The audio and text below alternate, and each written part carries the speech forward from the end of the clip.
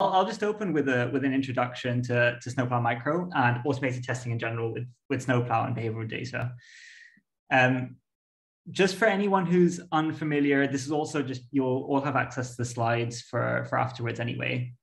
I just wanted to make sure that for anyone who wasn't too familiar with Snowplow, that you got a brief introduction. Snowplow is just, Snowplow's about helping organizations collect behavioral data or generate behavioral data from a variety of sources, such as the website, mobile, and so on, and it extends to a whole host of other sources that not all of our customers utilize today, that many are starting to, then kind of enhancing that data through unifying, validating, enriching, and so on, and then loading that into warehouse, lake, or real-time stream.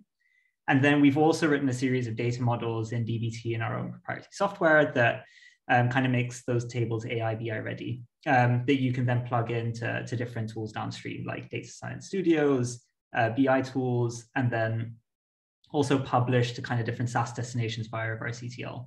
Or you can forward them directly from the real-time stream via kind of a destination hub that we've built that's powered by GTM server-side and Snowplow. You can forward that data directly to things like Braze, Customer IO, Iterable, and so on.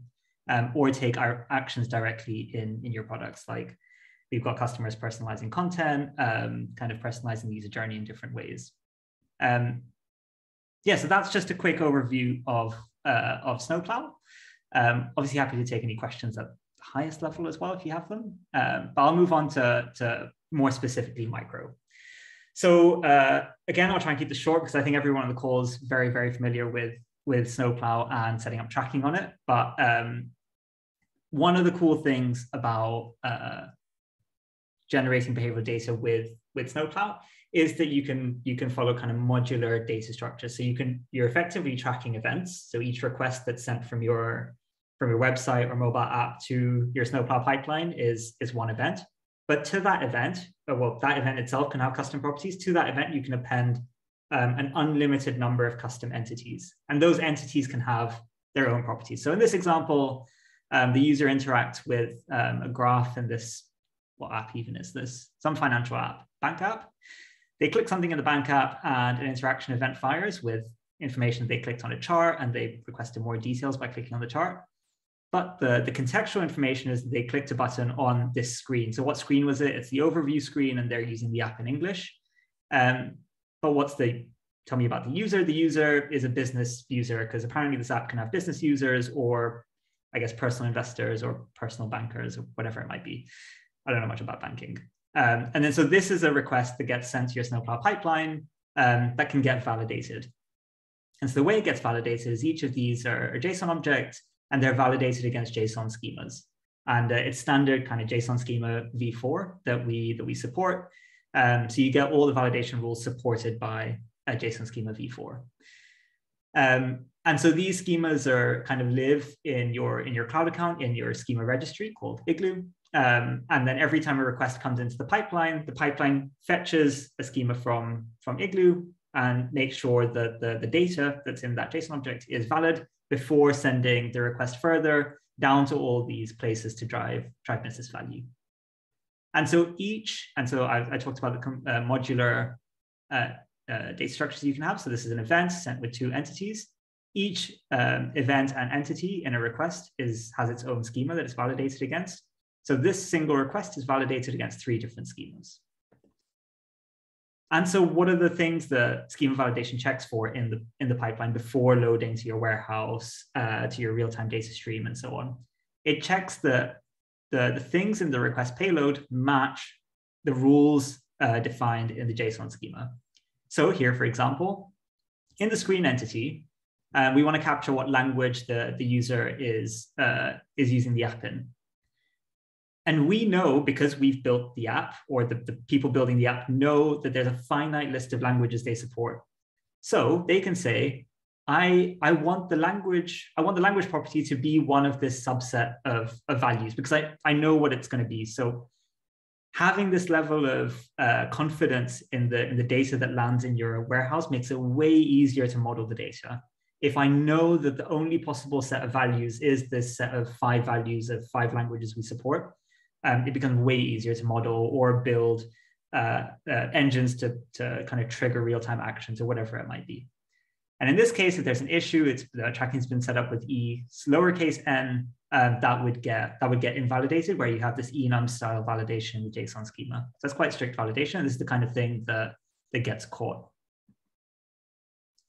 And so because you have this kind of validation in the platform itself, so this is this validate piece, and you can see it's kind of upfront validation before loading to any destination.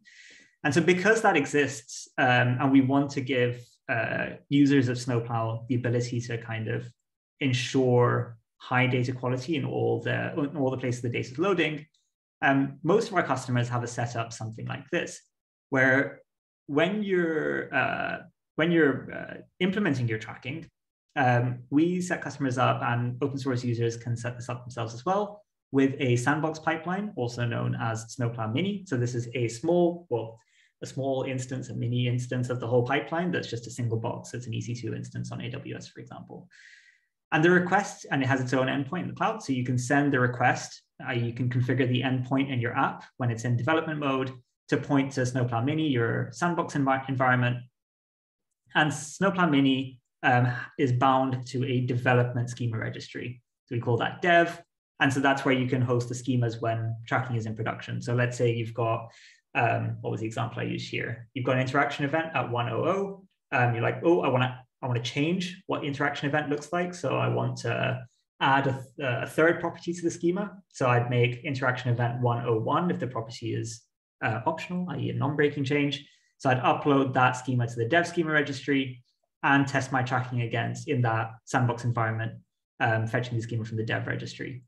Once I'm happy with that tracking, I can then promote the schema to production. Once I promote the schema to production, I may send the data. I may send data to a QA pipeline. So some of our customers have a full QA pipeline, so not the mini single box EC2 instance, but the full end-to-end pipeline, like a direct copy of their production pipeline, to see, maybe test that the changes cascade correctly through to their data models and so on. And that is checking, validating the schema against the schema in the prod registry. So you can migrate the 101 interaction event from here to the 101 interaction event in the prod registry. Then when you're happy with that, you can point the tracking to the production pipeline endpoint. So there's 3 endpoints: sandbox endpoint, QA endpoint, and then production pipeline endpoint. And that's great, because even if, so you've now promoted your tracking to production, even when it's in production, there's a whole bunch. This is the Snowplow user interface. You can get alerting for if a significant number of events are failing validation more than expected, and there's a whole bunch of monitoring. And then you can go in and debug what the issue is, like E lowercase n doesn't fit the subset of specified in the enum in the JSON schema for that schema.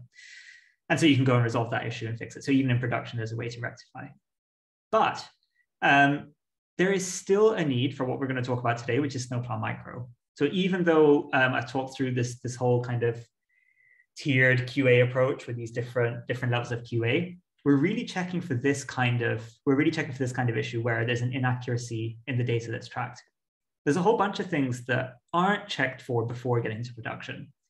So first of all, you'll do a whole bunch, like a lot of front-end developers do a whole bunch of checks on the tracking before they promote to production for other kinds of issues, which I'll go into in a second. But those checks are typically ad hoc or spot checks.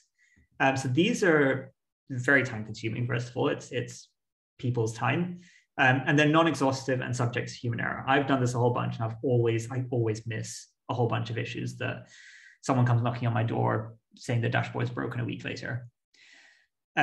Also, there's this kind of nagging feeling that if you're doing a big update, you might break tracking that already exists, and you can't always go back and check all the tracking that's already been set up if you change something.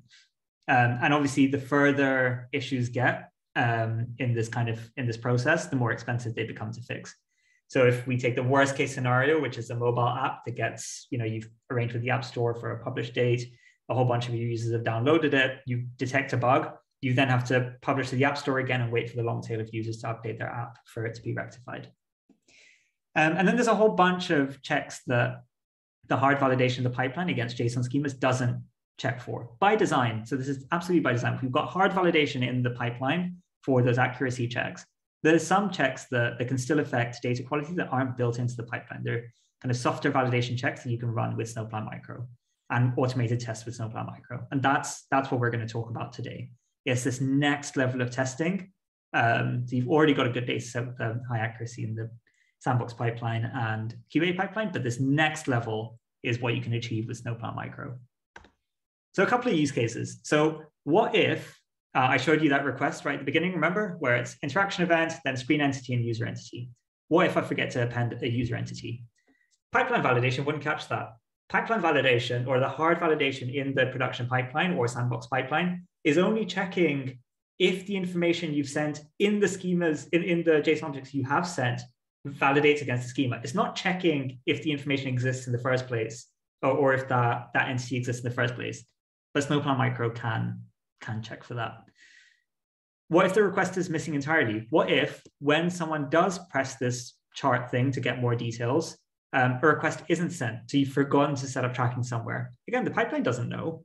The pipeline's only checking of the requests that are sent to it, are they accurate? Pipeline doesn't know the request wasn't sent at all. So missing data.